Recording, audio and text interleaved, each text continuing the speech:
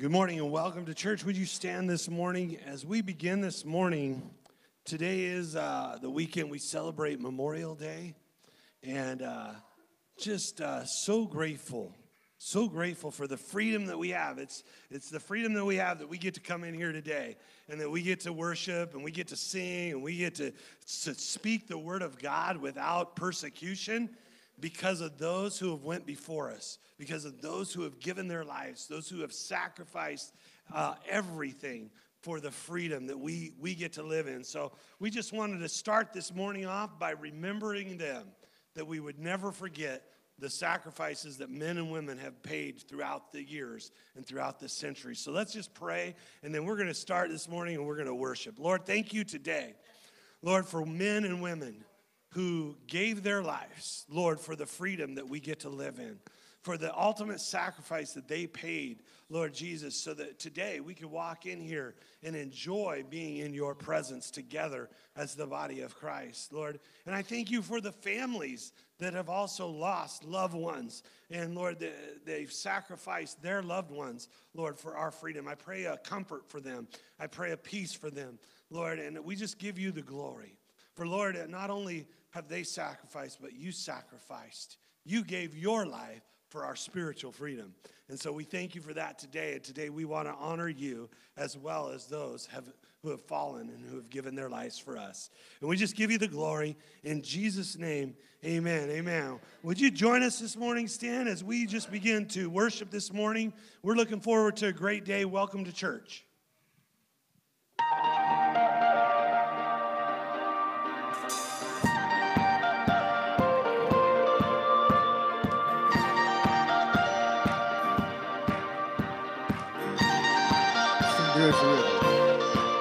There is a river where goodness flows. There is a fountain that drowns sorrows. There is an ocean deeper than fear. The tide is rising, rising. There is a current stirring deep inside. It's overflowing from the heart of God. The flood of heaven crashing over us. The tide is rising, rising. Bursting, bursting up from the ground. We feel it now. Bursting, bursting up from the ground. We feel it now. We come alive in the river. We come alive in the river. We come alive in the river. We come alive in the river. Yeah.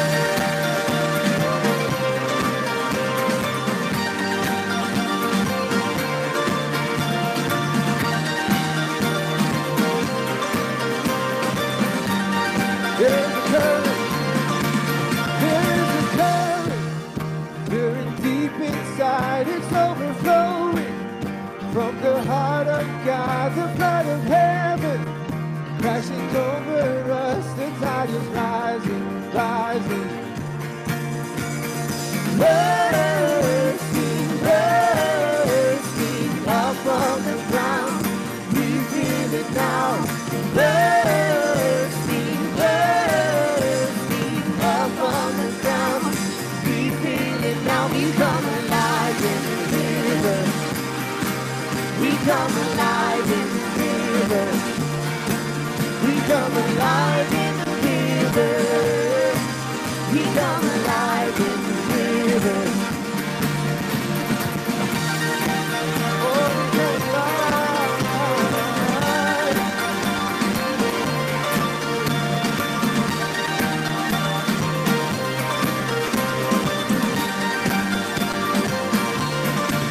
Break open prison doors.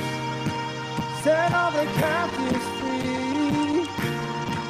Spring up a well, spring up a well, spring up a well in me. Nothing can stop His joy. We're dancing in the streets. Spring up a well, spring up a well, spring up a well in me. We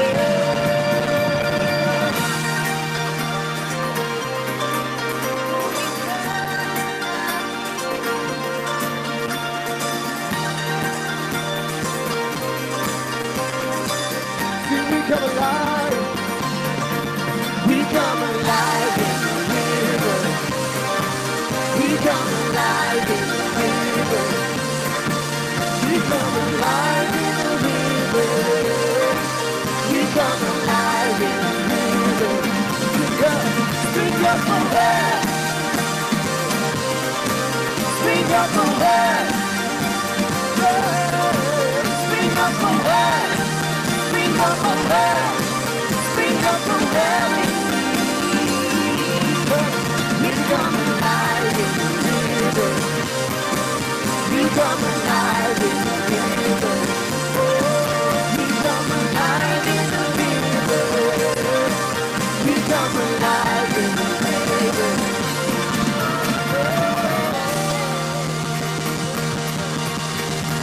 Hallelujah.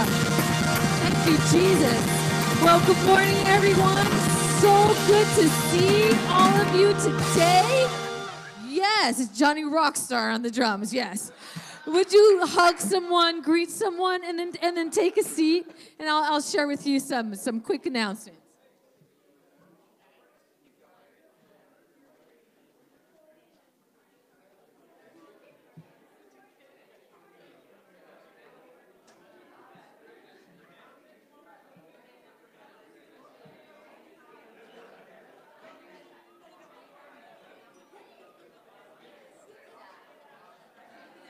Oh my gosh, you guys are just a huggy bunch this morning. So good to be in the house of the Lord. So I'm Tracey Traub, for those of you who don't know who I am. And I just want to welcome you. If you're a visitor today, just welcome. Welcome to our house. Welcome to the house of the Lord. Let's take a look at this quick video, and I'll be back with some announcements. Welcome to One Church. Our church is all about people becoming disciples of Jesus. What does that look like? We connect, we grow, and we make a difference. A special welcome to all guests. Whether it's your first time, second time, or maybe you haven't been here in a while, we are so glad you're here. In the seat back pocket in front of you, you'll find a card labeled, "So you're new here." This will provide a few details to make your visit the best it can be. Also in the seat back pocket, you'll find the Connect card. If you're here for the first time, fill that out and let us know you're here. Bring it to the hub in the back, and we got some special info and a gift for you there. If you're here for the second time, we would love to know you're back. Fill out your Connect card. Bring it to the hub. We've got a special gift for you as well, a $10 gift card of your choice. Whether you're a guest or a regular, the Connect card is the way to sign up for things. Information about the church, ministry, or events, as well as opportunities to volunteer and serve. You can also request prayer or let us know of a decision that you're making today to follow Jesus. After filling out the Connect card, you can place it in the offering or drop it by the hub on your way out. We are so glad you're here. So lots of things going on at One Church. I think I introduced myself. I'm Tracey Traub. I'm married to this very cool guy down here, Pastor Tracy. If you're visiting, stop by the hub. Pick up this very cool mug. We have some for you back there. And if you haven't joined us yet at our home for a Connect lunch and you'd like to know more about One Church, about Pastor Tracy and I, what's going on here at this location, we just would love to have you. So we are having a Connect lunch today and another one in about 4 weeks. If you'd like to join us, sign up on the Connect card, and we'll get in touch with you, and we'll have you over. It'll be a fun time. Okay, where can you find information about what's going on at One Church? In your handy-dandy, very cool, colorful bulletin, and also on our Facebook page. So check in. If you haven't checked in this morning, go ahead and check in, and we'll keep you posted through the week of things that are coming up. Couple highlights of things that you want to make sure you have on your calendar. Let's see, on Friday night, June 30th, ladies, this is our night of worship. It's our women's night of worship right here at this location from 6 to 8. We're going to have a light dinner and just a time of celebrating the Lord. So put that on your calendar. There'll be more information coming up, and we are having Kathy McPhail come in as our guest speaker, and many of you may have already heard her at a retreat or at a conference or something. something. Anyway, she will be here with us, and it will be a great night. So make sure that's on your calendar. Let's see. Also, tomorrow for Memorial Day, the young adults are going to be meeting at the Modesto campus at 8 a.m. and piling into a bunch of cars and heading out to Santa Cruz for the day, right? So if you don't have plans and you're a young adult under 30, is that the age? Like under 30, over 18, under 30, and you want to just go and hang out down in Santa Cruz, you can connect with Grady. He has more information. He's one of the leaders, so he'll be happy to make sure you all have a great time tomorrow. Summer is full of camps. So many things going on. Kids camp. Today is the last day, parents, to turn in your paperwork for your kids and your money for camp, for early registration. So if you're like, what, I didn't know there was an awesome kids camp coming up, you can still send your child, come talk to me afterwards. You just won't get the early registration price break, but they're going to be up at Old Oak Ranch, so that's coming up. Also, youth, One Church Youth Camp is coming up on July 30th. So parents, this is going to be an amazing event for your youth age, so 6th grade and up students. And we'll have more information about that. But mark your calendars, July 30th. I think the cost is $135, and you can get rid of your teenagers for 3 whole days. That's like $40 a day. It's totally worth it. Okay? Also coming up, starting for the month of June, I'm going to be teaching a foundations class. So for every Tuesday in June, we're going to meet, and we're going to have a 2-hour class, and it's all about Jesus. That's what the class is going to be about, all about Jesus. And basically, this is like a intro to Christianity 101. In my day job, I'm a professor, so I think like 101. Okay, so it's a foundations class about what does it mean to be saved, and what does it mean to be like a new creation in Christ, and who am I, this made new thing? What does this all mean? So if you've recently accepted the Lord, or maybe you've never had a foundations class, and you just want to make sure your basics are there and you understand your foundations in the Lord, come join me Tuesday nights from 6 to 8. You can bring your dinners. We'll be hosting that at our house. Sign up on the connection card, and I will give you a call, and we will have fun for the month of June. And now I'm going to turn it over back to a video on the Holy Land. Hello everyone, Pastor Kyle here. Marcia and I want to give you a special invitation to join us in 2018 for our Holy Land tour. Okay, everybody has to go to the Holy Land at least one time in their life. And if you've been before, you know how easy it is to want to go again. So much to see. It's incredible where Jesus walked, the land of the Bible. Anyway, you're probably like, okay, that seems like a big deal, a big trip. Worried about the finances, worried about all kinds of other things, all these details. Okay, just come on June the 5th to our informational meeting and let us talk to you about it. You can get all those answers. You can consider it. And if it's this next year or in a year to come, it'll be worth it. Okay, so June the 5th, Bethel Campus Atrium at 6 p.m. Join us there. Hope to see you there, and hope to see you with us in the Holy Land at some point in the future.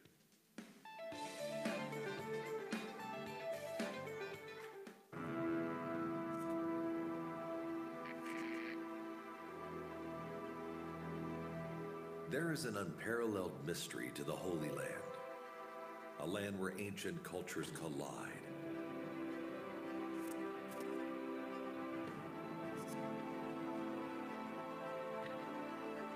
Right now, we are actually on top of a camp.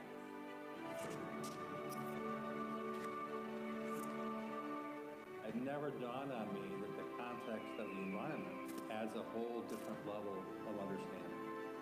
I can't even begin to adequately articulate the spiritual impact that this trip has had.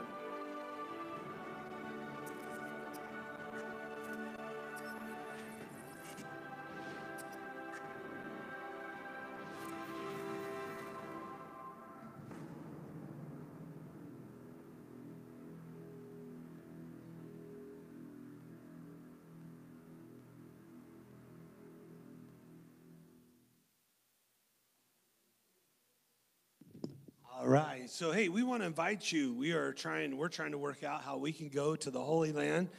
So we want to invite you to be a part of that and come join us. If you're just considering it, go to the information meeting so you can get a little more information about it. But it's going to be incredible. Along with the Holy Land, the end of the trip, we're going to Greece to see where Paul walked and where Paul went on some of his missionary journey. So that's going to be exciting. So please come be a part of that. Check it out. We'd love for you to go with us, and we'd love to have a large group going from our campus. It'd be fun. The more people that go, the funner. You just have more fun. You just enjoy it. You get to see so much and be a part of so much. So last thing I want to tell you about is this coming Saturday, I've been asked to speak at a men's breakfast for Redeemer Church downtown Modesto. And they're going to have about 80 guys to 90 guys there. And they asked if I wanted to bring some of our guys.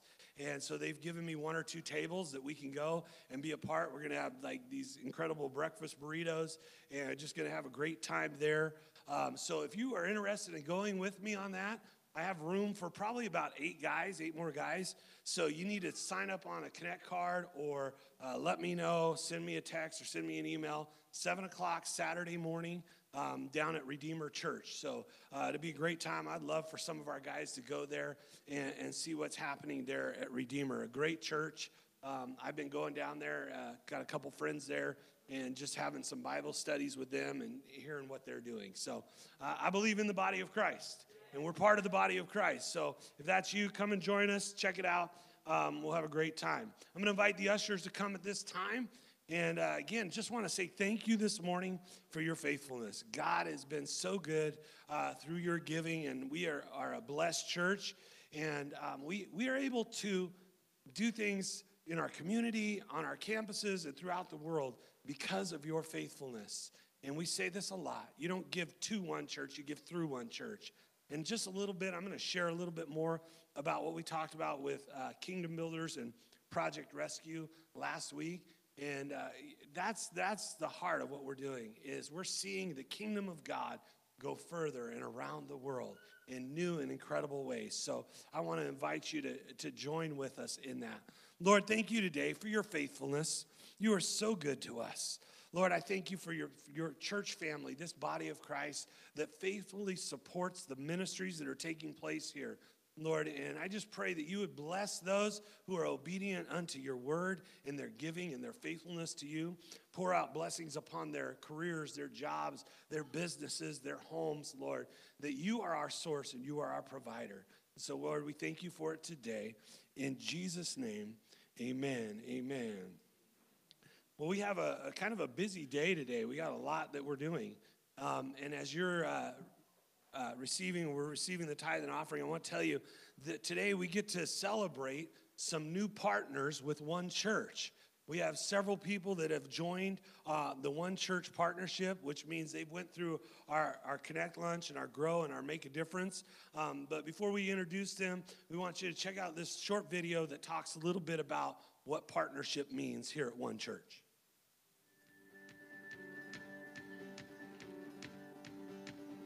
Hello, everyone. Today we're recognizing new partners here at One Church. Each Christian is called to partner with God and with a local church to make disciples. Partnership, which some churches refer to as membership, is an official step to join a local church family. The Bible teaches that a Christian should commit to one church family to connect, grow, and make a difference. Specifically, a partner chooses to make a difference in 3 key areas: in biblical stewardship, in sharing their faith, and in ministry. Today, we recognize some incredible people who've made that decision. They've completed the steps process, attending the Connect Lunch, Grow Night, and Make a Difference dessert. You guys are awesome. Marcia and I are so thankful that God has brought you to our church family. We, along with each campus pastor, we're here to serve you as we serve alongside of you. We get to impact the world together, from neighborhoods to nations. We're so excited to partner with you for the cause of Christ. All right, so across our network this morning, across our churches around Modesto and Ripon, we have several members, our partners, that are joining us. And so we want to recognize them today, and we want to pray over them this morning.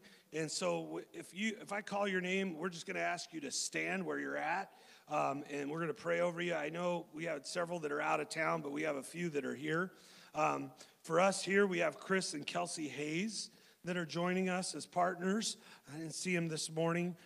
Carrie Stevens, Susan Frederick, Destiny Aragon, she's back here. She's hiding back here. William and Alyssa Ziegler, and David and Robin Jones. And so these are our new partners that are with us, along with, you can see all the partners across our church in the different locations. So it's just incredible to see what God's doing. So this morning, we're so grateful for you being partners with us. And I'm going to ask you, would you guys stand with us? And if you're around one of those, would you put your hand on them and pray over them this morning? Because we are the body of Christ, and we need to join together. That's what being a partner means, is we're joining together to encourage one another, to strengthen one another, and to see the kingdom of God go further than we could ever see on our own. So let's just pray as we unite today. Lord, thank you today for these who have went through the steps that we go through. But Lord, not just that they went through steps, but they have a heart to partner with us in the body of Christ for the kingdom of God. Well, Lord, we thank you for their faithfulness and their stewardship. Lord, for the ministry and how they help and serve and volunteer on a regular basis, Lord, and for their testimony. And Lord, we just pray that you would bless them, Lord, and as a body of Christ, that we would come together to encourage and strengthen one another. That, Lord, the body of Christ is the greatest tool that we have, Lord, to walk this walk with you. Lord, that we have each other, Lord, and we serve each other. So, Lord, I pray a blessing over each and every one of them. In Jesus' name, amen, amen, amen. Well, remain standing with us, and we want to just continue our service in some worship. How many appreciate our worship team? They're here by 7:15 in the morning getting ready. They're here on Thursday nights practicing, getting ready, and throughout the week they're practicing on their own. So I'm just grateful for your commitment. And I'm so glad that Destiny finally decided to join the church, too. That's just great. But I'm just teasing. We are blessed. I say this. I've been around and been at other churches. We are blessed with one of the best worship teams around. And why? Not because their talent, but because their heart and the anointing in their life and their desire to follow Jesus. So would you join with us as we worship this morning and just give God the glory?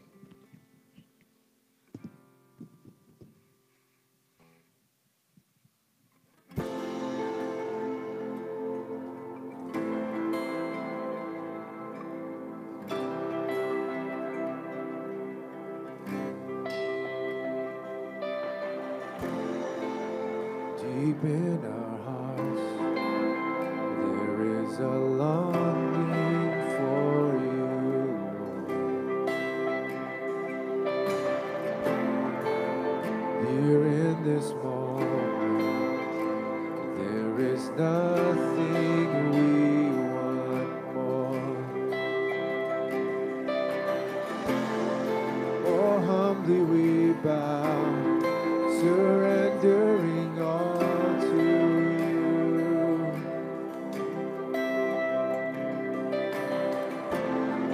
We lay it all down. Lord, do what you want to do.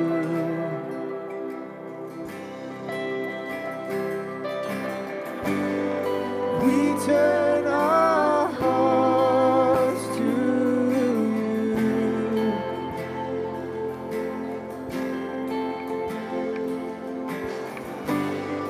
And we are waiting for you.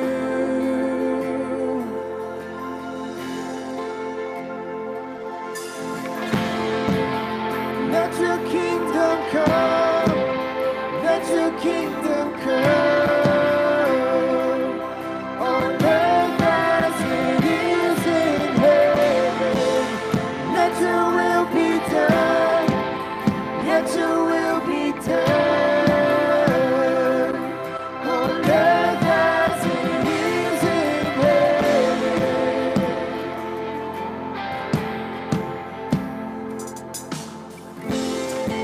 Wherever you need, we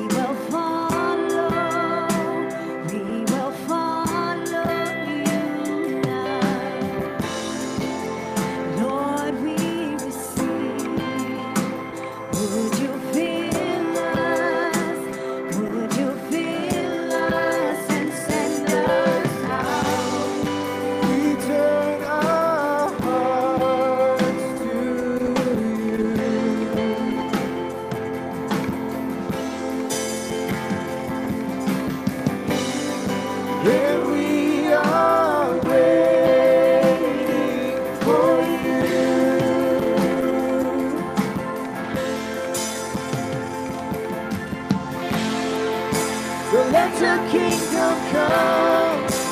Let your kingdom come. On earth as it is in heaven. Oh, let your will be done. Let your will be done.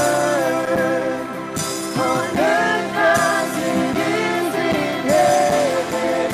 Oh, let your kingdom come. Let your kingdom come. On earth as it is in heaven. Oh, let your will be done. Let your will be done. On earth as it is in heaven.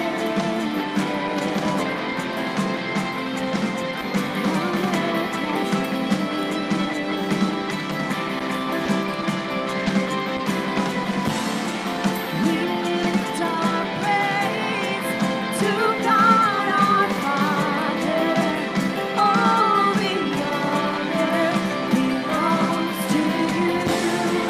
We lift our praise to God our Father.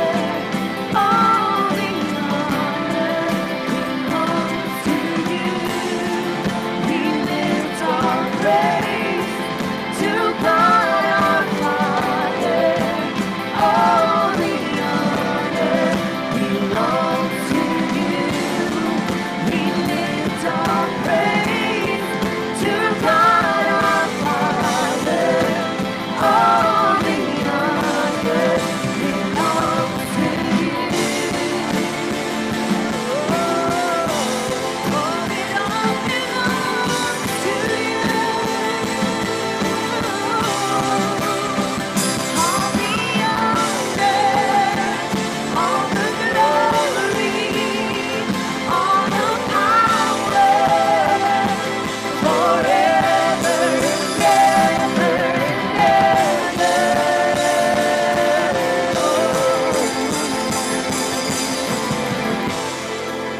So let your kingdom come. Let your kingdom come. On earth as it is in heaven. Let your will be done. Let your will be done. On earth as it is in heaven.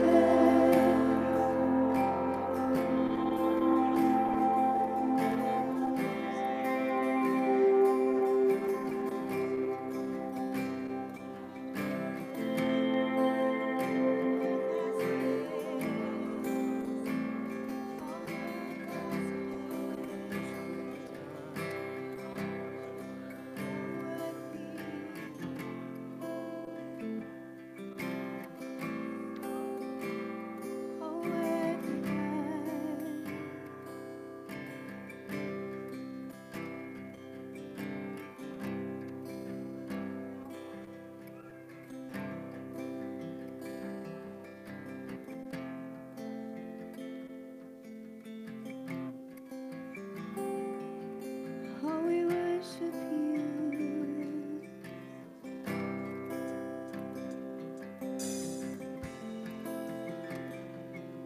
Oh, we invite you in. We invite you in. Oh, you're worthy, God. So worthy, God.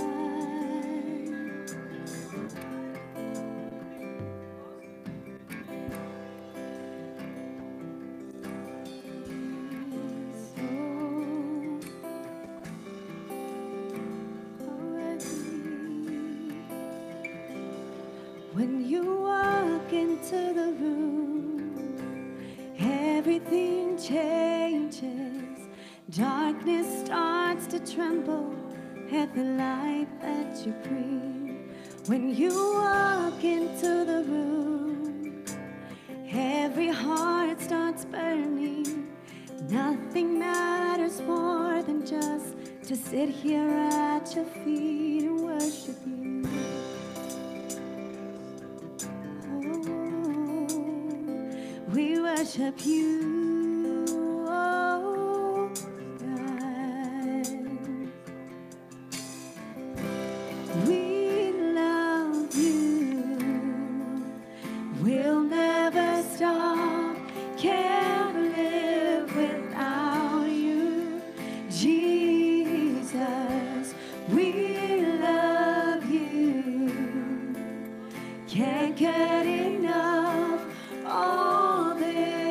is for you, Jesus.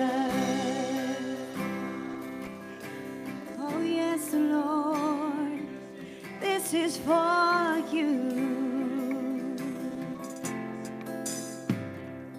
When you walk into the room, sickness starts to vanish, every hopeless situation ceases to exist. And when you walk into the room, the dead begin to rise, 'cause there is resurrection life in all you do. We love you. We'll never stop. Can't live without you, Jesus. We love you. Can't get enough. All this is for you, Jesus. And we love you. We'll never stop. Can't live without you, Jesus. We love you. Can't get enough. All this is for you, Jesus. Oh, this is for you.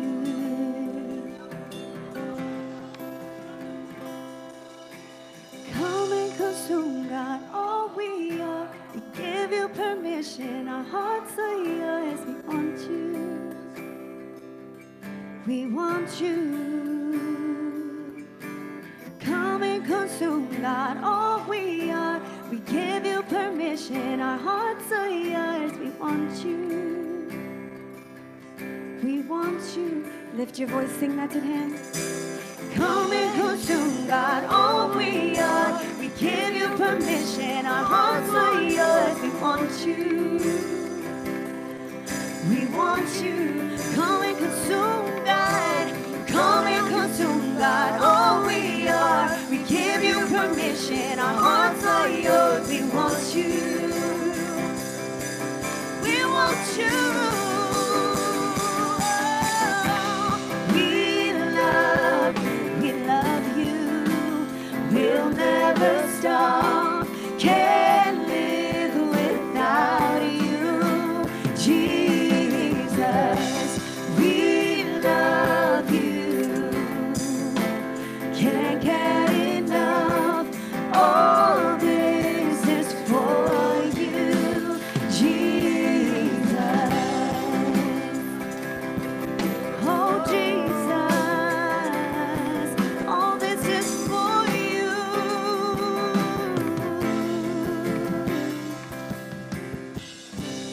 We love you. We'll never stop. Can't live without you, Jesus. We love you. Can't get enough. All this is for you, Jesus. Are you grateful this morning that when Jesus walks into the room, or more personal, when he walks into your life, everything changes? Darkness starts to tremble. Fear has to run. Shame has to go. When he walks into the room, the hopelessness that may surround you ceases to exist. Why? Because he is the hope. He is the hope. He's the one that can change a situation. He is the one that can change a life. That's the Jesus that we're talking about. That's the Jesus we're worshiping this morning. Lord, thank you today. Lord, we just give you thanks. The Lord, for many of us, you have walked into our lives and everything has changed. You have transformed us by the power of your blood and the grace and the mercy that comes with that in our lives. And so, Lord, this morning we say thank you. Thank you that darkness has to tremble and flee. Thank you that hopelessness no longer exists because our hope is in you. Lord, and we just give you the praise and we give you the glory. In Jesus' name, amen, amen. You can be seated this morning. Thank you for worshiping with us. And we're gonna worship here a little bit in just a little bit. But I wanted to give you kind of an update on our Kingdom Builders and Project Rescue that we brought to you last week. And if you missed last week's service, because of the nature of the service and what we were talking about with Project Rescue, we can't put it on our public Facebook page because it would risk some lives of people that are in the ministry. So what we have done is we have set it up on our private Facebook page. And here's how you get to that. You go onto our public Facebook page, and there should be a link there that you can request a friendship into our private page. And then we're going to post a video there so you can hear what we shared and all the details that we shared about last week with Project Rescue. And I'll let you know that we're going to be very careful who we accept as friends on that page, because there's a lot of people out there that are looking and watching for things. And so we will be very careful that we only accept those that are part of our one church. So if you think we don't know that you're part of us, let us know. Come talk to us, and we'll make sure we accept you so you can go see that. But we just really want to be careful to protect the ministry that's going on through Project Rescue around the world in 8 different countries. But this morning, just want to give you a quick update. If you weren't here last week, we had asked everybody that maybe you signed up for Kingdom Builders or Better Together back in November, which is the same thing. We just changed the name. We rebranded it. We're asking you to recommit and let us know, because we now have this cool Kingdom Builders wall that represents everybody that's partnered with us. And I think right now we're up to about 37 families and people that have partnered with us. So today, in a moment, we're going to give you an opportunity. In your the seat in front of you, you should find a card like this that says Kingdom Builders, or if you're in the front row, you may have to reach around, tell somebody to hand you one so you can check it out. And it tells you all about what Kingdom Builders is. And what that, just short version is, it's a group of us that are partnering together financially to see the kingdom of God go throughout the world. And so it supports our missionaries monthly, along with all of our projects. And this year, we're committing $20,000 to Project Rescue. And we're excited to be able to partner with them in the ministry that they're having there. A lot of churches like to give and partner with like third world countries, India and stuff, where the American dollar goes a long way and can reach a lot of people, and $10 can feed 20 kids or whatever. Well, in Europe, the dollar doesn't go as far. So Project Rescue in Europe is having a hard time getting the funds needed to continue what they're doing. And so we are kind of at the foundation. They're very young there in Europe. Only 5 years old. And so we're at the beginning of that to partner with them. And we're going to give this project money to them, and then we're going to continue to support them on a monthly basis so that we can continue to hear the stories of what's going on in Project Rescue. So if you're not familiar, Project Rescue is a ministry that is designed to rescue women and children out of sex trafficking. And so we went and spent a week with them in Europe, and got to hear and got to see some things, got to experience walking down in some areas, in some industrial areas where there's these little campfires where girls are standing there, usually half naked or naked. I mean, it was very shocking at times to see how things were there. But we got to be a part of that, and we shared about it last week. So you can hear more about that if you check out our deal. Our webpage or our Facebook page. But today, last week, we showed you a story of a young lady who came through Project Rescue. Her name is Beauty. And today, I'm so excited because we get to share with you an update on her story. So check out this video, and I'll be right back. Thank you all so much for your support to Project Rescue Spain. Thank you for your prayers and for all you've done for us, and being interested in what's happening over here. Many of you have already been an important part of things that have been happening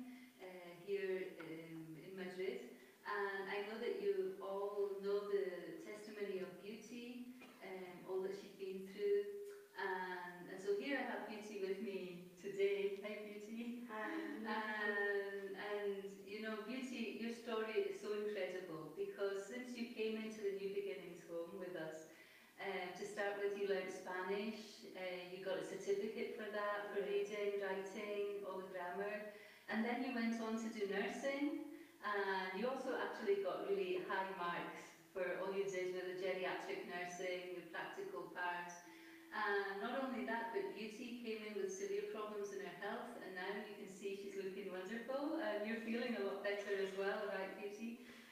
Not only that, but Beauty also, after all these things, you know, there was many challenges. One was to get your legal papers. But God answers our prayers as well, and today you have your residency, your work permit, and it's really amazing what God has been doing. Now you also found at work, you're looking after an elderly person, and what else, Beauty? Something. Also, you have a surprise. Yes, I really have a surprise. First of all, I want to thank you all for your prayer, for your support, for being there for me. I love you so much. I love you all. And the surprise that I have for you guys is that I'm getting married soon. I'm getting married by August 29th. So I really appreciate all you people have done for me. Thank you so much. Thank you. I love you all. And your fiancé is also Christian. He's serving the Lord. Yeah, my fiancé is an assistant pastor in his church. And another thing is that your family in Nigeria all came to the Lord. Yeah. That is another miracle. It's another miracle thing that God has done in my family. I've been praying for that many years ago. But thank God it's already gone to pass. I have a good testimony to testify to the world. I feel like going out there and shout to the world that God is so good. Also, God not only has He done all these things for you, Beauty, but Beauty actually went right through our program, Project Rescue. She now has her own place, and you are really now a big blessing to all the other girls and women who come in. Your desire is to help others, to be free, and to have complete restoration and healing. And I know that all the dreams you have, since the grace of God, God's help will come through. So apart from having Beauty here, also just to let you all know some advances that we've been having in Project Rescue Spain.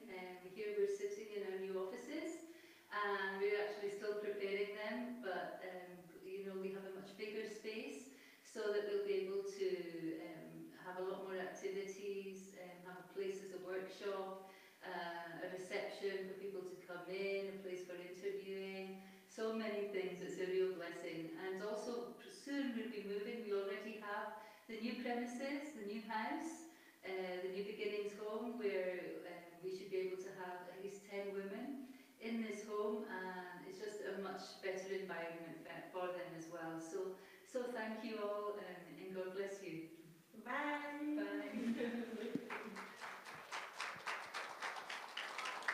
So that is what we're a part of. We sang that song, when Jesus shows up, hopelessness ceases.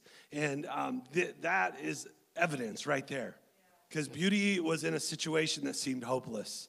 And Jesus showed up, and he made a difference. Not only that, we shared last week, we got word from the director of Project Rescue that one of the girls that we talked to down in the industrial area by one of the campfires is now in the home.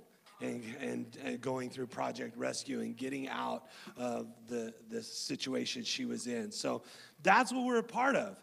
And we're inviting you to join with us in that and being a part of Kingdom Builders and making a difference in the world. So if you weren't here last week and you weren't able to join with us, we're going to sing a song here in just a minute and give you an opportunity to fill out this portion of the card.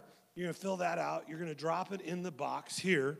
The rest you get to keep as just a reminder of what God's doing. And then take one of the little tags here and you put your name on it and you tack it on the wall. Why are we doing that? Because we want to see and we want just a representation of what God's doing and all those that are partnering with us to see the kingdom of God go further.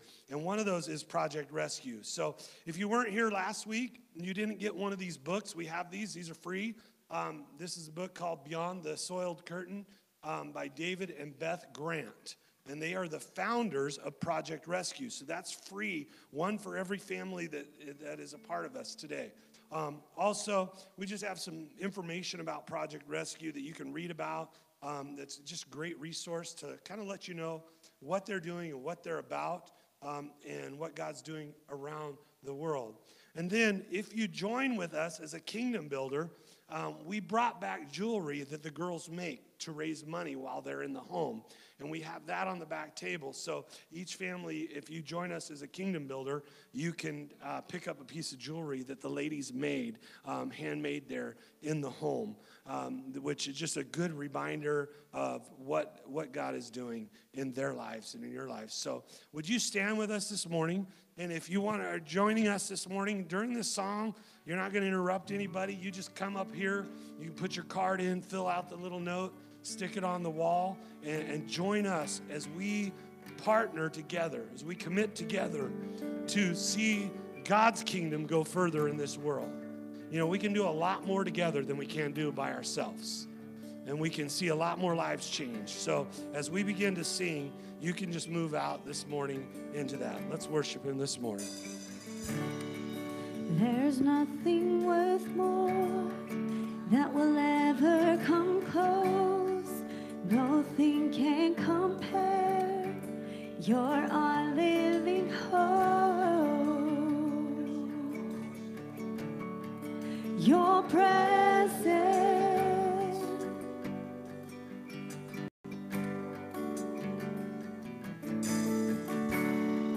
I've tasted and seen of the sweetest of loves, where my heart becomes free and my shame is undone. Yes, Lord, your presence, Lord. Holy Spirit, Holy Spirit, you are welcome here.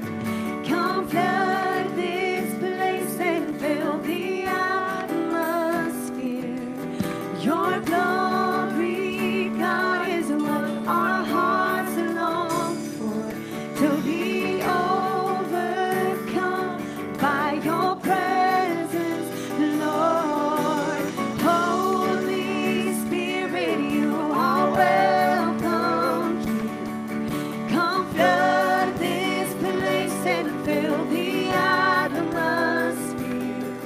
Your glory, God, is what our hearts long for, to be overcome by your presence, Lord.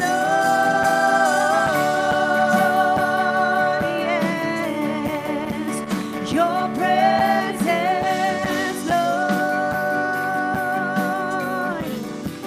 Your presence,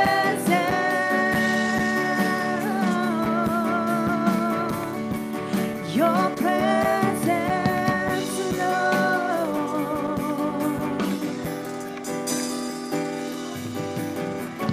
Let us become more aware of your presence. Let us experience the glory of your goodness. Let us become more aware of your presence. Let us experience the glory of your goodness. Let us become more aware of your presence. Let us experience the glory of your goodness.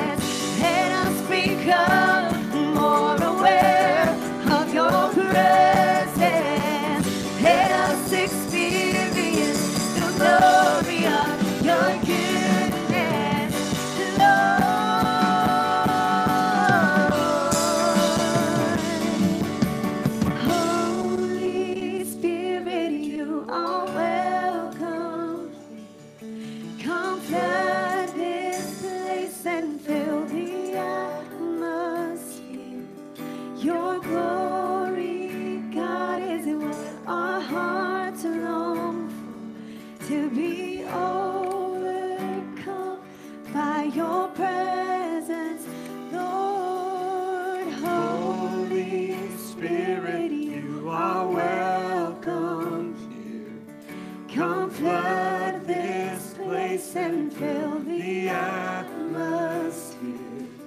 Your glory, God, is what our hearts long for, to be overcome by your presence, Lord. Father, we thank you for the presence of your Spirit, Lord, in our lives, in our worship, Lord. And today we're just grateful for the freedom that we have to declare that, the freedom that we have to worship you and to give you glory. Lord, let us never take it for granted, that which you have purchased for us.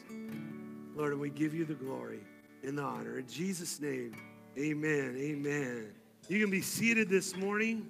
What a great morning so far. We've had a lot involved in our service. We have a lot more to go. Excited this morning. We are going to introduce something to you this morning that we feel is the next step in what we are as a church and who we are as a church. And so today I want to introduce to you our new youth, our One Church Riverbank youth director. He has just come on staff with us. Would you welcome Grady Nakano?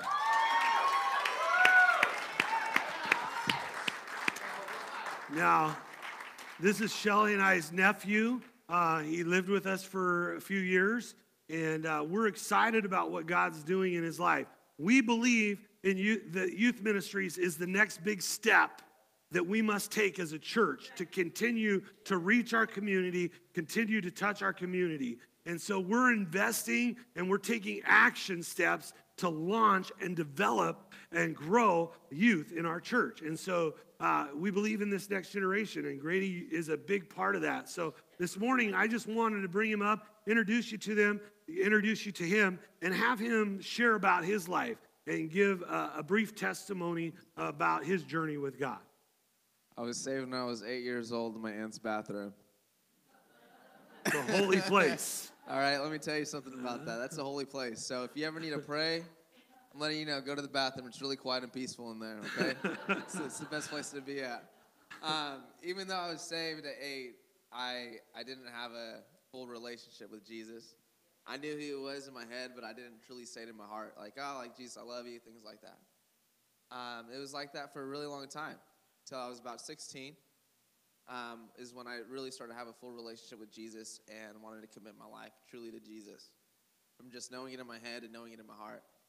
At that time, though, I was still battling with addiction and battling with choices that I was making. That I knew that were wrong, but I didn't want to give up the lifestyle that I was living. I go to college after that, and I was actually pursuing a Christian leadership degree. But I was still doing the same things that I was doing in high school, and I thought it was going to work, and thought that my way was the best way. And I found out that it wasn't, and I found myself in a really big pit. I just kept digging myself deeper and deeper and deeper, and it kind of felt like the prodigal son when he was in the pig pen, begging for scraps. I got to that point, and I decided to come home. So I've been back for 3 years now. I did an internship through our network. And man, it's been awesome. God's redeemed me. I truly believe that I do have a relationship with him, fully hearted. I wouldn't do anything to change that. And so that's where I'm at now. Went through a journey of refinement, went through a season of refinement, 3 years actually of refinement. It stinks, but it's definitely worth it, you know? And without that, I wouldn't be where I'm at today, and without the church and without my aunt and my uncle, I wouldn't be standing here. So very appreciative. It's awesome. He shares, he was definitely in the pig pen. And there's a few times he would call us and like crying, going, I want out, but no, I don't want out. So it was kind of a journey with Grady. And I'd only known Grady for brief moments when he had come home from college, and then just through phone conversations, getting to know Grady. And I can remember the final call, and it was like, Auntie and Uncle, I have to get out of here. I have to come home. And So we said, well, great. We're going to we'll let you get on some buses and some trains and make your 2-day journey back. It was a long 2 days. Long 2 days. I tell you. We were just kind of hoping some of the stink from the pig pen would wear off by the time we got home, you know. So a little bit of refinement there. But I can remember the day I drove downtown to the bus station, and Grady arrived, and I picked him up, and basically he had a backpack. That was it. Yeah. And backpack in a small suitcase. Little bit. Everything else over there. And the young man that I'm standing next to today is not the young man that got off that bus.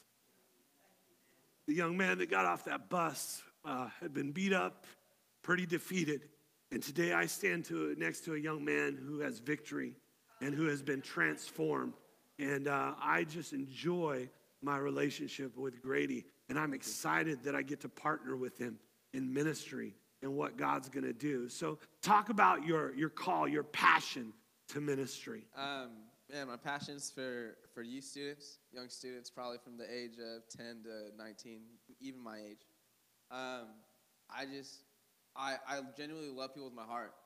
At the same time as genuinely loving people with my heart, I want to still bring hope, the hope that people gave me when I was a student. It's not to replace anybody in their lives, but to be a positive role model in their lives. Show them what a life can look like with Jesus through hard times and through good times, right? Because we all go through that kind of stuff. And so to be able to show hope in a different kind of way in a culture that needs it today is truly what I'm here for, and it's my heart to shed light on that and to bridge the gap for that. Awesome.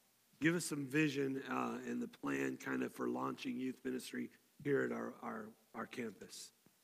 So for here at Crossroads or One Church Riverbank, I'm excited to be able to do summer hangouts. We're going to be doing summer hangs soon, and that's going to be really awesome. Go to a pool, have a barbecue, just hang out and meet with students, build relationships. It's about cultivating and building relationships before you start anything. On top of that, just meeting with parents and building relationships with parents, because I want there to be a bond between me and the parent. It's not about me taking that role, but it's about me partnering with you. That's huge for me, is that I want to partner with the parent. Yeah. And I want to come alongside you to build your son or your daughter up in Christ and to be that role model that he also needs or she needs as well. So we're going to, on top of that, we're going to actually be meeting back here, 9 a.m. service. If you come to the 9 a.m. service, sometimes I'm sorry if it's really loud. We might be playing games or something. No walls will break, I promise. And if they did, I don't know how to fix them. So let's just be honest. I don't. But we're going to be doing that. It's going to be really awesome. It's just going to be a time of discipleship. A really big thing on my heart here is to be able to raise a generation and to raise students who can firmly believe in Jesus and stand on that, stand firmly on that ground. To not waver in their faith, to not waver and say, okay, I'm going to go with the world. But no, you know what? Even though the world's saying this, I'm going to be over here, and I'm going to be strong in the identity that Jesus has called me to and what Christ has called me to do. So that's awesome. That's what we're going to be doing. Well, we have probably about 12 to 15 kids that are going to be in this age group here in the next month. Yeah. Many of them are going to go to kids camp. That's going to be their last hurrah there. And then they got to move into our youth ministry. So they're going to be meeting at 9 o'clock starting in July back here, and then they'll join us for second service. So I want to encourage you to welcome them. They're a part of us. They're not, it's not a side thing. They're here to worship with us. So that's going to be exciting. And then our goal is in the fall to launch a Sunday night, kind of a small group activity, game night, just to start building our youth group and our ministry. To the point that they become like self-sustaining, that we develop worship teams and stuff out of our youth ministry. So that's kind of our heart and our goal as we go forward with this. Also, if you have youth, get them to the summer camp. It's $135. If you can't afford it, come talk to me, because Dave McKay will pay for it. So thanks, Dave. Everyone go to Dave for scholarships, please. But we're just excited. No pressure, Dave. None at all. No. But no, we want our kids. It's going to be a great launch into what's going to happen in the fall. Yeah. They're going to really get to experience some great things. And so I'm just really excited about this. I'm so grateful for Grady's heart and where we're going. And just a little bit, we're going to pray over our youth and our generations to come. But would you give it up for Grady Nakano, our youth director?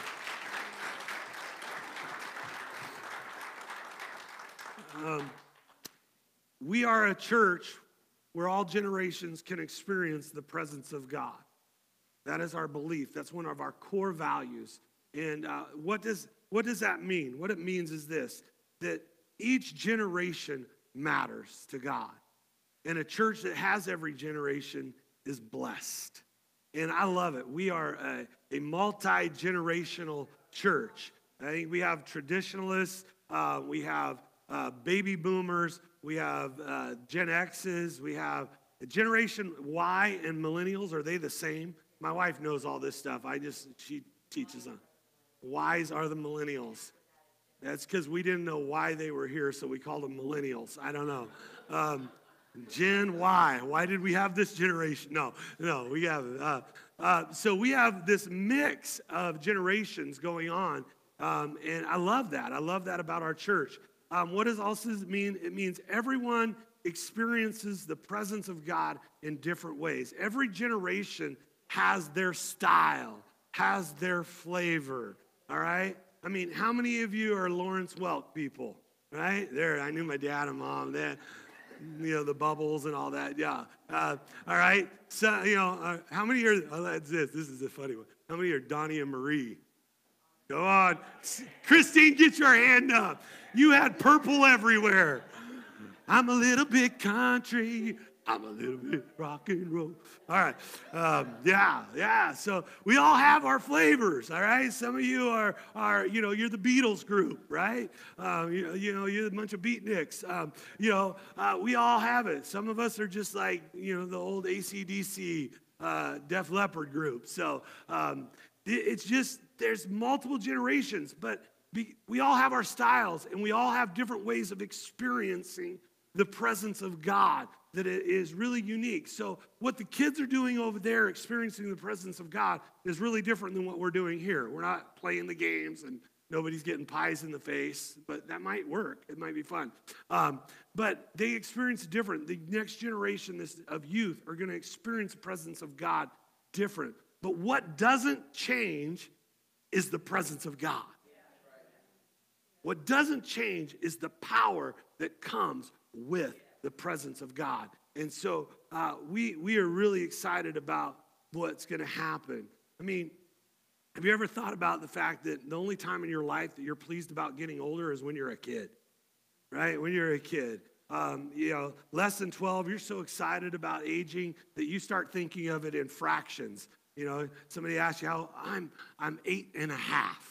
It's like, okay, all right. But as you get older, you're not so excited. I mean, you become 21, right? And then something kind of starts happening at that point. You turn 30. You are pushing 40. You've reached 50. You made it to 60. You hit 70. Oh, you're in your 80s. And then something happens. It kind of reverses. You get to the 90s. And you start thinking fractions again. I'm 91.25, and I'm hoping to get to the half. I'm 92 in 3 months and 4 days and 16 hours. All right. But here's the thing: it's no matter how old you are, how young you are, God loves you, and He has a purpose for you each and every day. Even if you're 93, 6 months, 2 days, and 16 hours, He has a purpose for you. And we want to be a church that grows and develops in that and sees that happening, that all generations can experience the presence of God. And then today I want to talk about we must be a church that influences and invests in the next generation. We need to be a church that's willing to influence and invest the next generation. You see, it's easy to look at the generation that comes behind you and be pessimistic in your view because they're not like you. They don't do things like you, right? They don't take care of things the way you took care of things. Especially the millennial generation has really gotten a bad name. And I admit, I'm part of that. I raised the millennial generation. And so part of it is my fault.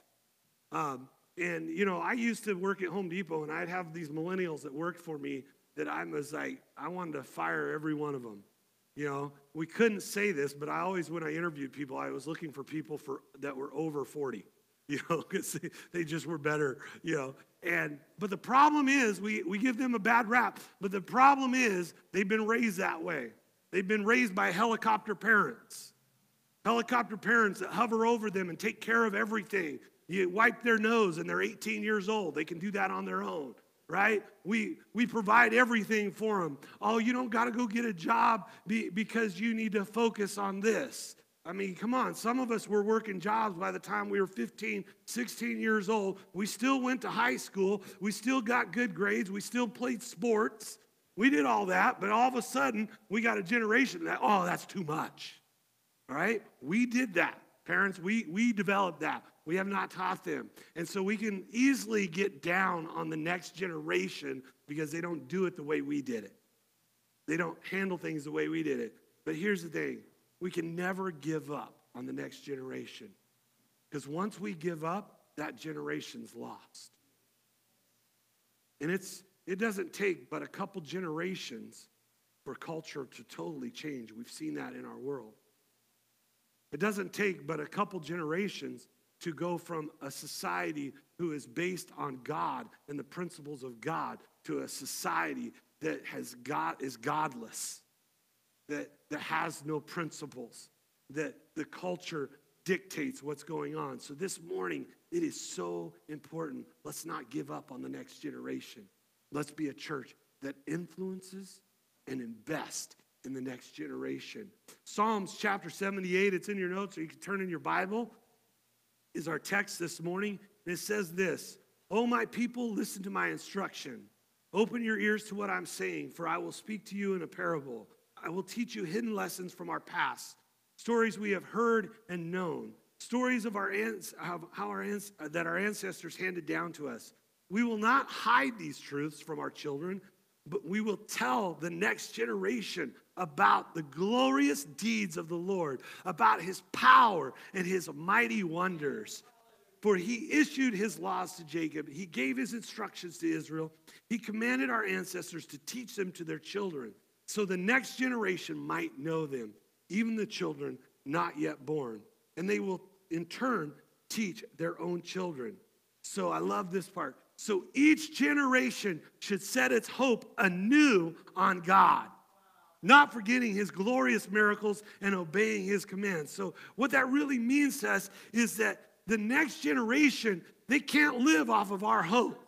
They can't live off of our faith. They have to set a new hope. They have to have a new revelation of who God is in their lives. And that's going to change everything. Now, does that mean they forget about what's happening? No, they don't forget about God's glorious miracles. We don't let them forget about his commands or his truth. But we got to realize that the next generation needs a new outpouring of God. They need a new outpouring. You know, every major revival that has taken place in our world, almost every major revival has started with the young people, has started with the younger generation. And so we are praying for the next generation. We are going to invest and influence the next generation. Why? Why should we do that? Because we need to ensure that the next generation will experience the presence and the power of the real hope that only comes through a relationship in Jesus Christ. You see, I don't have children's ministry to entertain your kids. I don't have youth ministry to entertain your kids. Number one, we don't have the finances to out-entertain Nickelodeon, MTV, all the amusement parks, and, we just can't. So we're not going to out-entertain the world. But we do have a desire to raise them up in the real hope, to help them understand the difference and the power of Jesus in their life and that relationship. And we have a responsibility. We have been commanded to pass it on, to make it a priority to pour out into the next generation so that they will put their trust in the Lord, not forgetting what God has done, that they will keep his commands, they will keep his truth, all right? We are a church that also believes in the Bible and preaching the word of God, and we want our kids to understand the word of God. We want our kids to be able to open up the Bible and know where to turn and know where to go and know how to read the Word of God. Now, again, we are also a church that believes communicating a timeless message in a today way. All right? So the way we communicate it with our youth is going to be different than the way we communicate it here because they receive things different. We're just going to text every message to them. No, I'm just kidding. They're going to come in here, they won't even talk during church. It's just mass text going to the youth. No, but again, they receive things differently. So the message, the method changes, but the message doesn't.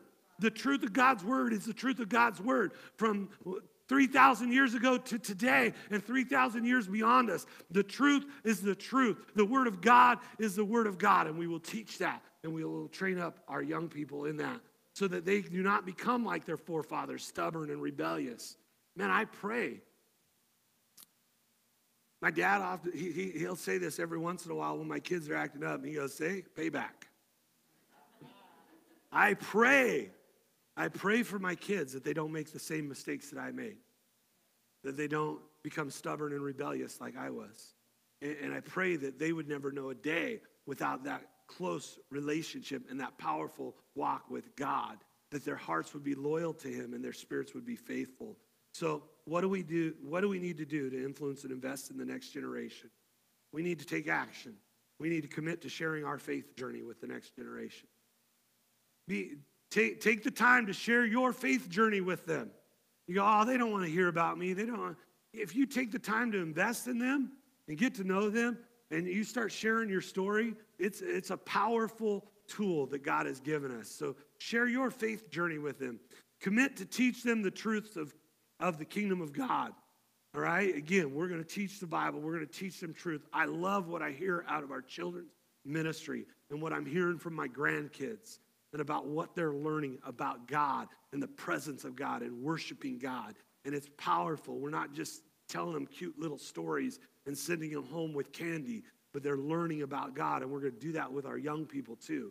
Our young people are going to come out of our youth ministry heading into their young adult years on fire, founded in the Word of God and the truth of God, and ready to take on what God has for them and the purpose he has. We want to commit to support the journey of the hope of the next generation. We may not understand it, but we need to support it.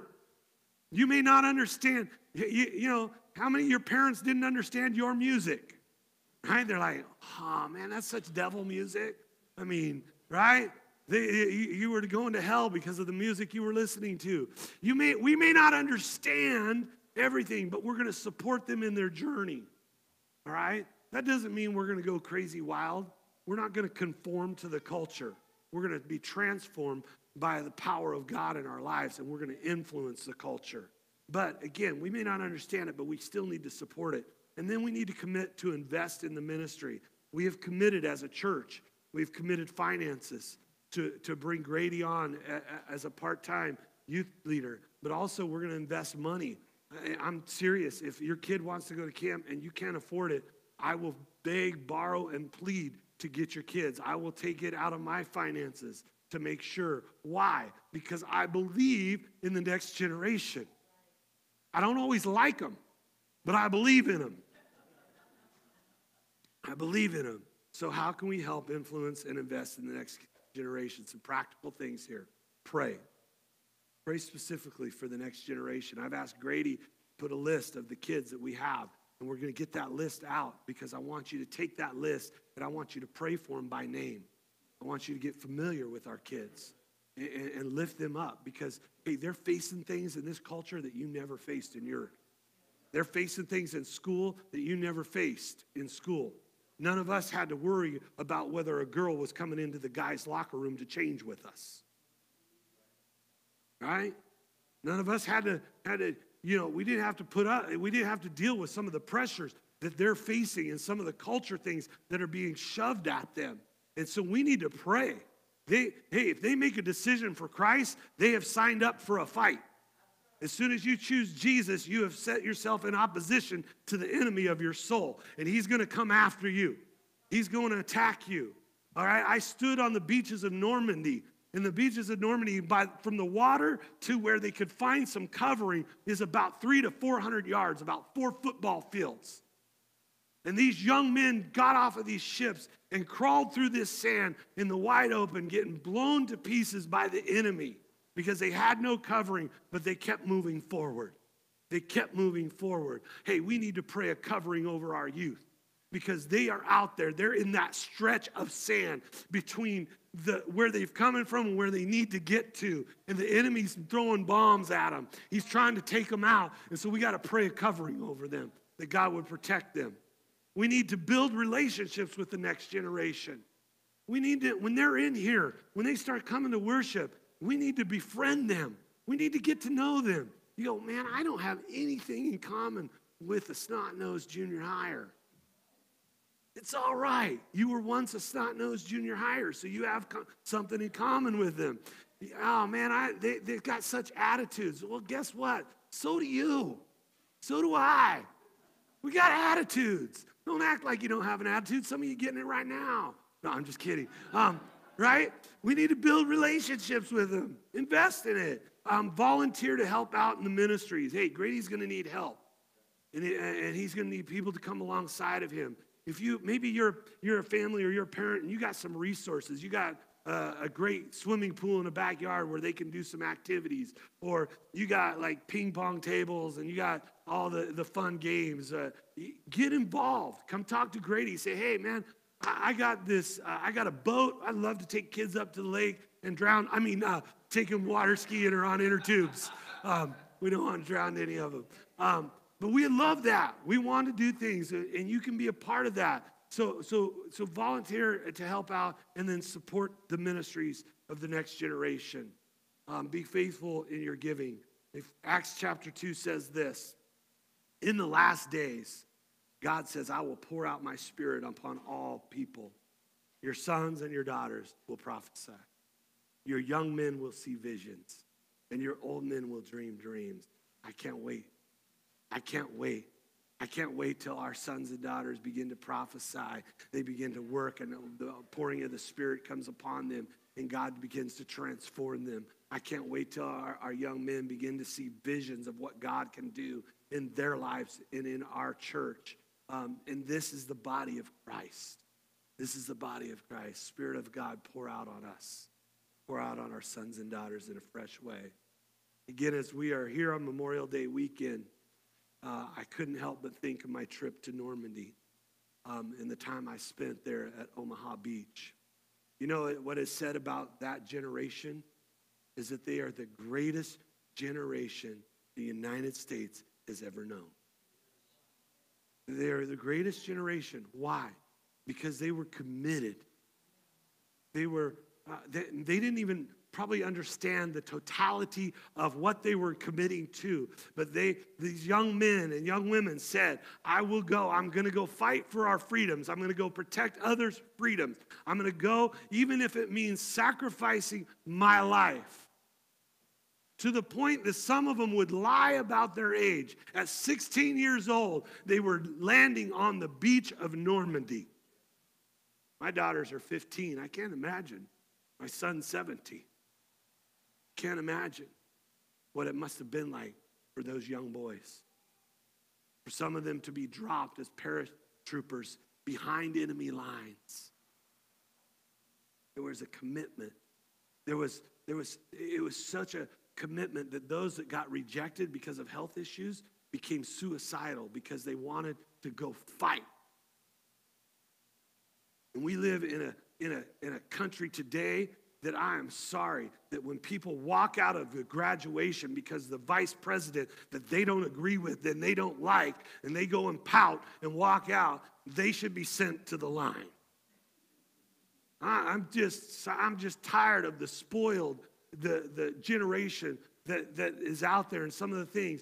They don't understand the sacrifice. I don't agree with everything every politician says, but I agree that I live in a free country. I live in the most amazing country. And if you don't know that, we can take you to some countries that aren't. But this is the greatest generation ever known. was a powerful day to be there at Normandy. You could show the pictures. There's a monument here that's just above where the grave sites start, honoring them. And then the next picture is the thousands and thousands of crosses. This is only one area of the cemetery there at Omaha Beach. And I came across several crosses that said, "Here lies a hero only known to God." So they didn't know who it was. This next picture shows you a map of the beaches and the landing that happened on D-Day. And then this next picture, I'm standing on the beach with the water at my back, looking at a memorial with some of the flags of all the nations that landed there on that beach. And then the last picture, I'm standing by a wall where Dwight D. Eisenhower has a quote there. "The eyes of the world are upon you. I have full confidence in your courage, devotion to duty, and skill in battle." I tell you what, I want to raise up a generation like this generation. They're willing to lay it all down. They're willing to give their lives for the kingdom of God, for the cause of Christ, for their faith, that they believe and hold so strong that when the culture comes against them, when the temptations come at them, they stand firm. They keep moving forward. They keep moving up the beach. Thousands of young men gave their lives that day for a cause they could not fully grasp. I hope that we can raise up a generation that is willing to give their life for a cause that they can fully understand and fully grasp.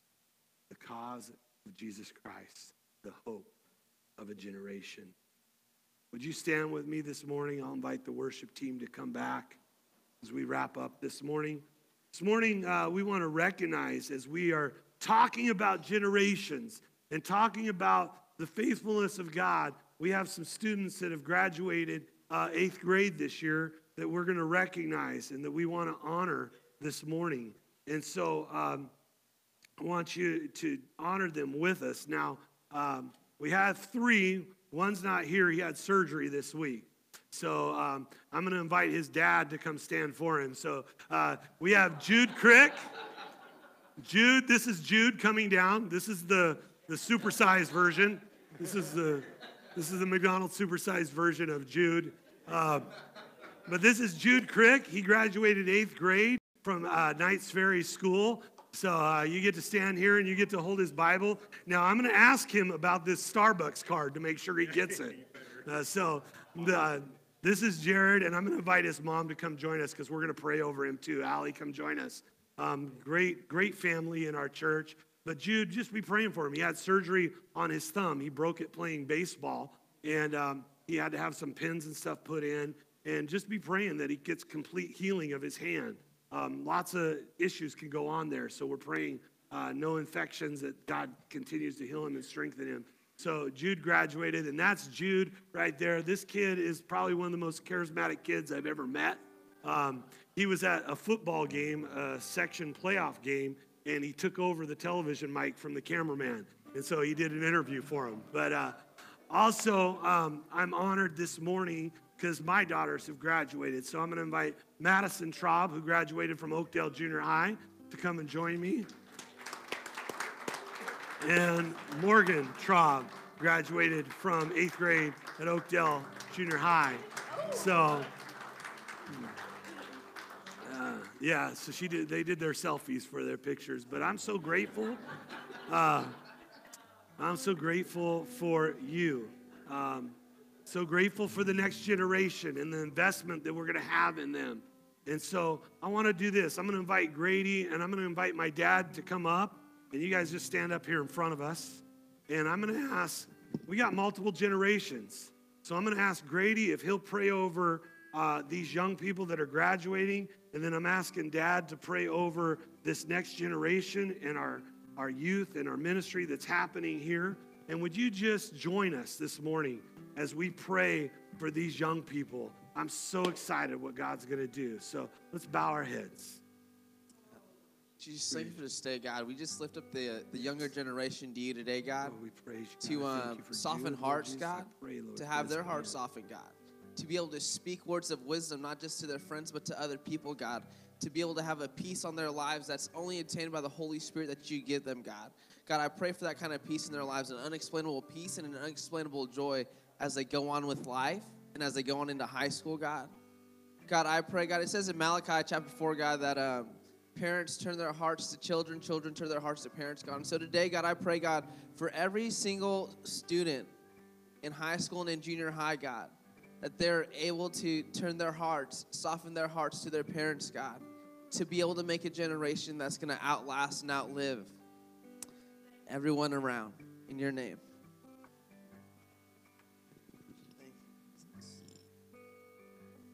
How true it is that each generation has a responsibility to meet its generation and influence the next generation. Next month in July, I'll be 78.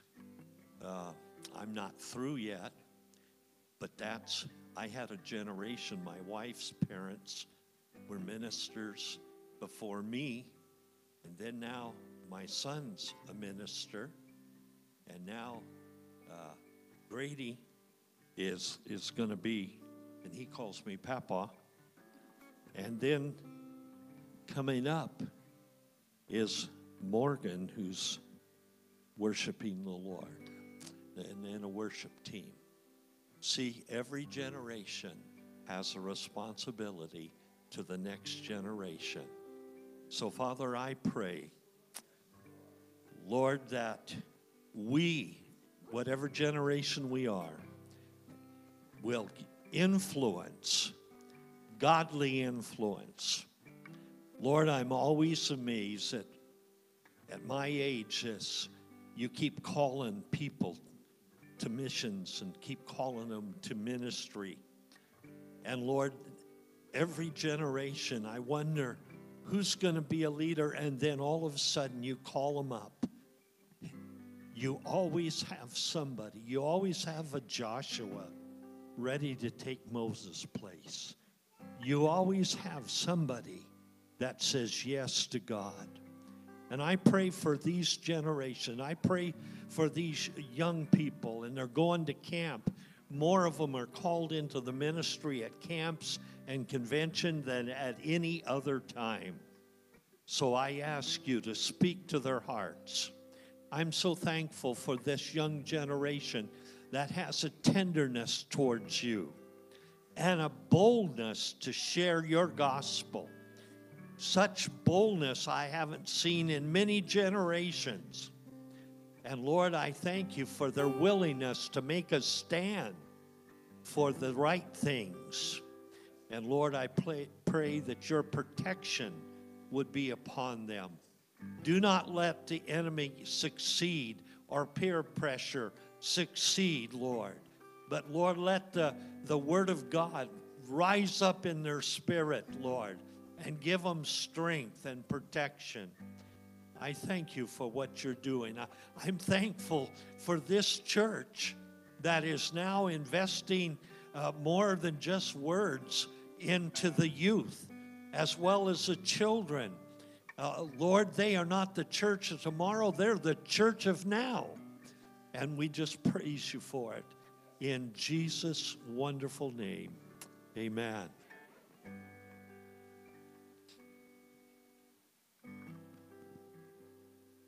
You can be seated. Thank you. Not you guys. You stay standing. I'm just letting them go. Stand up. We're about out of here. We won't keep you any longer. Some of you are getting hungry or hangry. So we just want to say we love you guys very much. And if you have any needs, any questions, put them down on the Connect card. If you'd like to join us for Connect Lunch soon, we'd love to have you. Don't forget about the foundations coming up a week from Tuesday. And just be blessed in Jesus' name. It's a great time to be in the kingdom of God. We love you. Amen.